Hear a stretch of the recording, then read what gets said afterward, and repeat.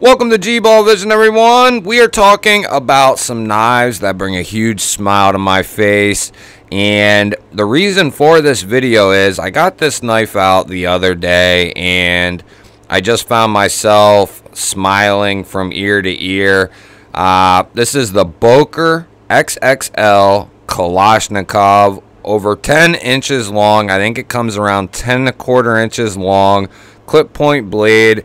It's got a coating coming in D2 steel, G10 handles. This thing is absolutely massive.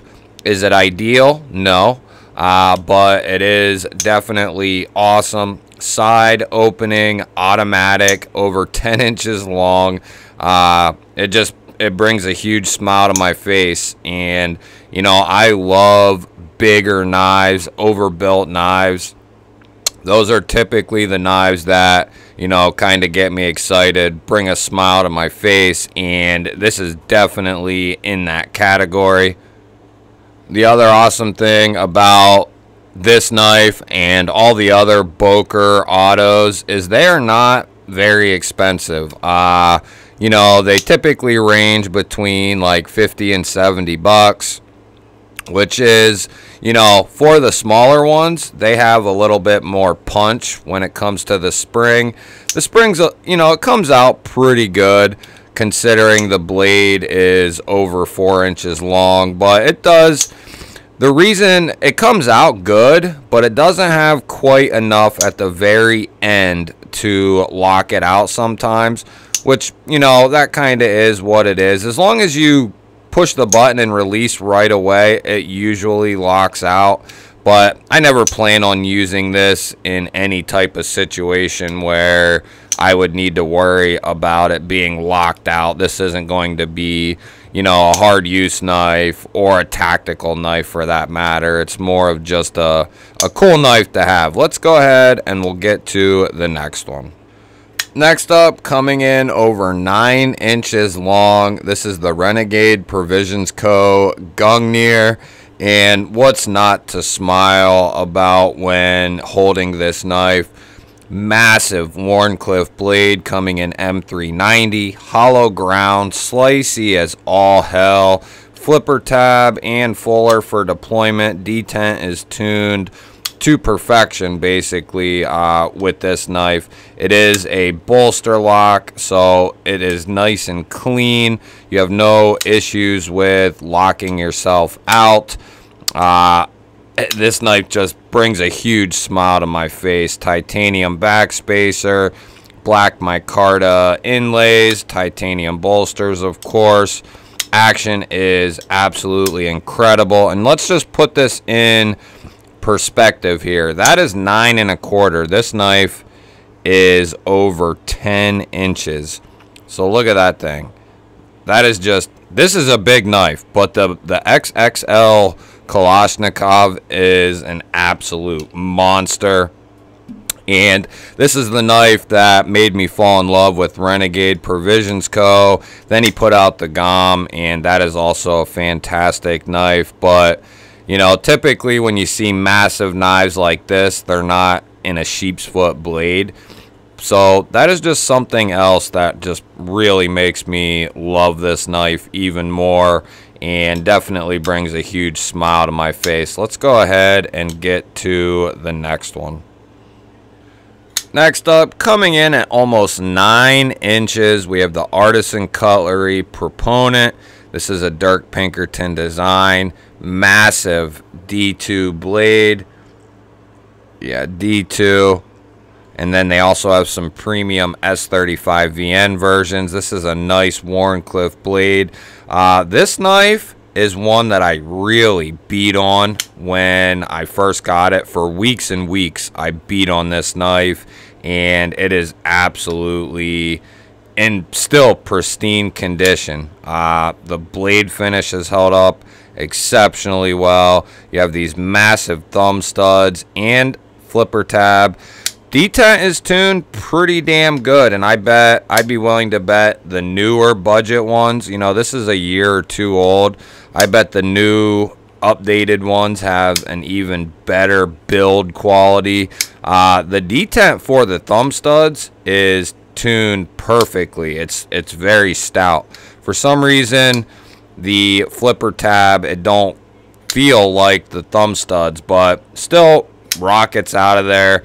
It's just probably how heavy, how big that blade is as to why it feels like that. The push button, it feels good. I mean, it feels good. It feels good. But there's just something about this knife, you know, this big handle, massive Wharncliffe blade, just brings a massive smile to my face. Anodized pivot collar. You have a lower mounted clip, 3 massive standoffs there. I believe this is reversible. Yep, reversible pocket clip. This thing is just an absolute monster. And where it's not quite as long as maybe the Gungnir is, it's a little more brute in the handle and blade. You know, this is more of like a beat-on knife, where this is more of like a slicing beast, and this is kind of like a beater beast. But both fantastic knives in their own right. This thing has a massive blade stock on it. Liner lock, good access with a chamfer, good action, and these are usually 50, 60 bucks, somewhere in there. Let's go ahead and get to the next one. Next up, we have the Kaiser Sheepdog XL. This bad boy is coming in 154 cm. You have that sheep's foot cleaver style blade. This thing comes down pretty damn thin, I have to say.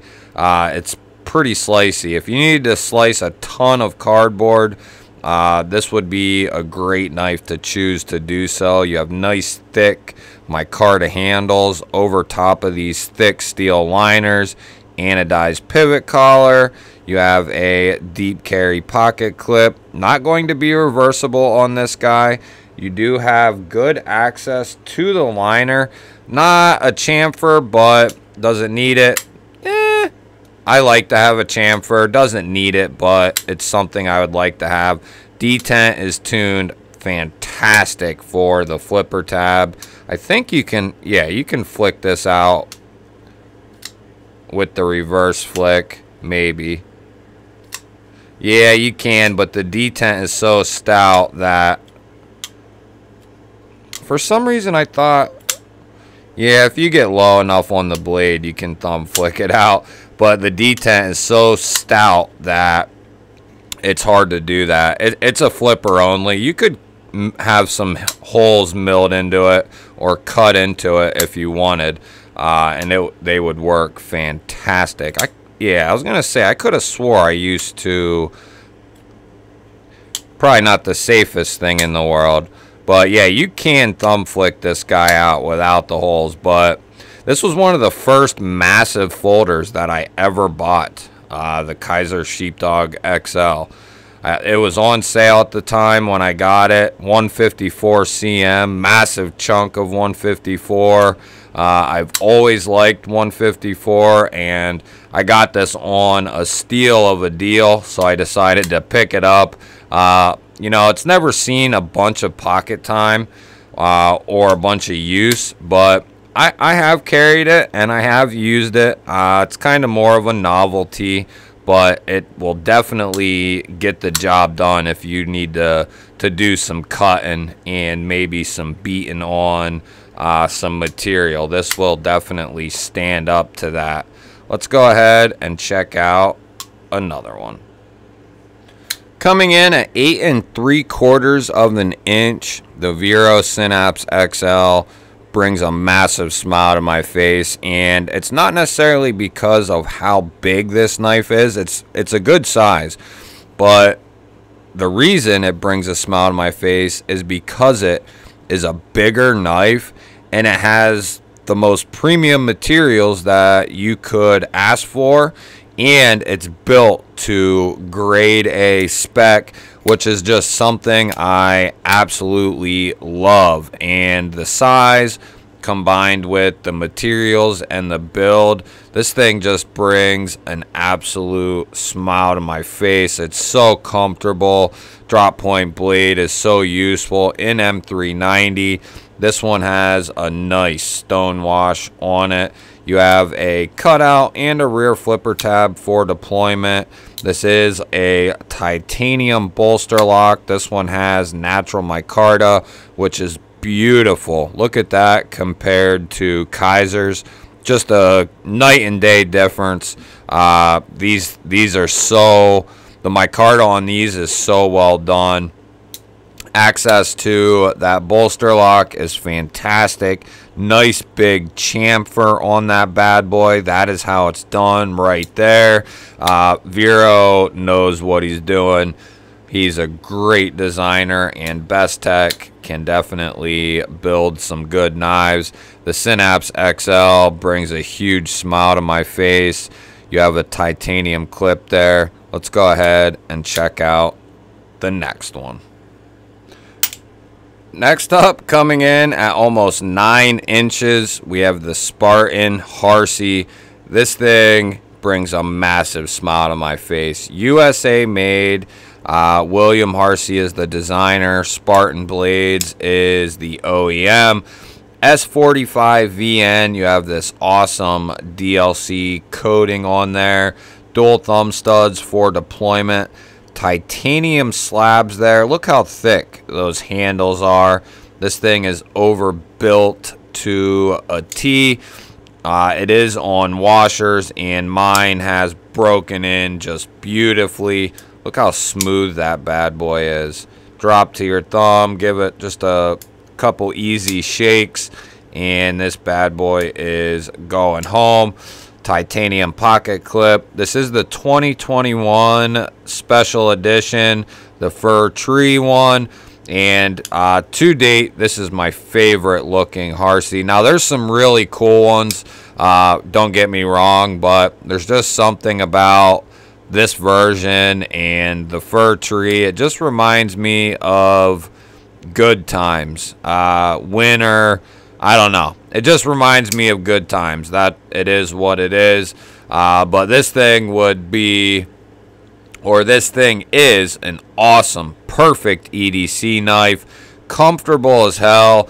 And this thing will be able to withstand anything that you could throw at it. Massive titanium lock bar there. On washers, like I said. And this could double as, you know, not only an EDC and work knife, but you could definitely use this as a tactical knife as well for self-defense, just because of that piercing drop point tip there.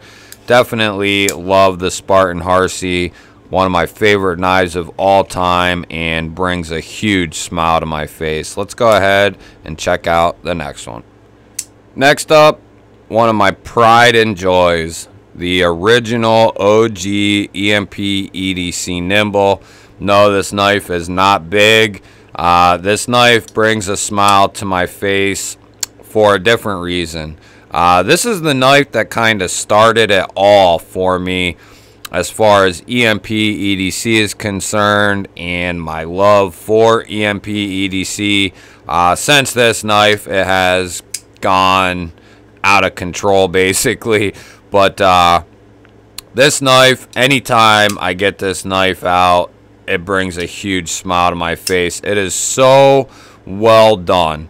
QSP is the OEM behind the Nimble series, and they just absolutely knocked these out of the park. If, you know, no one ever said this is QSP, you wouldn't know if this was Riot, Bestech, because these are so well done. Everything from the blade, the edge, the fit and the finish, the detent, the ergos, the softened edges, everything about it is so extremely well done, and they've only gotten better as time has went on. But there's something about this knife, this exact one here, that I take care of this knife. I don't beat on this. I don't use it unnecessarily. I do carry it and I do use it, but I don't put it in any situations where, you know, I could ruin this knife, because I absolutely love this thing and I would hate for anything to happen to it. It is still in pristine condition. You can see some wear on the clip there just from carrying it so often, or as much as I have. But the blade, the DLC, is held up extremely well. The DLC frag handles has held up very well. You can see some lighting or lightening in the blue, but that's just the anodizing kind of getting a patina to it. But other than that, this thing has held up extremely well. Number 55. And there wasn't many of these made, this version or many of the version 2s in general, but definitely brings a huge smile to my face. This is one of, or the best secondary knife in my opinion ever. Just perfect ergos, great blade shape, nice and pokey and pointy, nice and low, plenty of edge there to get whatever done you would need to get done, and then the action is just second to none. So incredible. That little blade able to thwack out of there and then just go to your finger and close. Still perfectly centered. There's no skips in there. This is all standard original, and I will never change this one. It is fantastic. Absolutely love this one. Give me a thumbs up, guys, and let me know down in the comments what knives make you smile, what knives make you laugh, what knives just remind you of a better time, for instance. And if you're new here or you're not subscribed, hit the subscribe button down below. I'd love to have you here. Otherwise, guys, I'm going to throw up 2 new videos here and here. Definitely want to go check this one out. Otherwise, I'll catch you on the next one.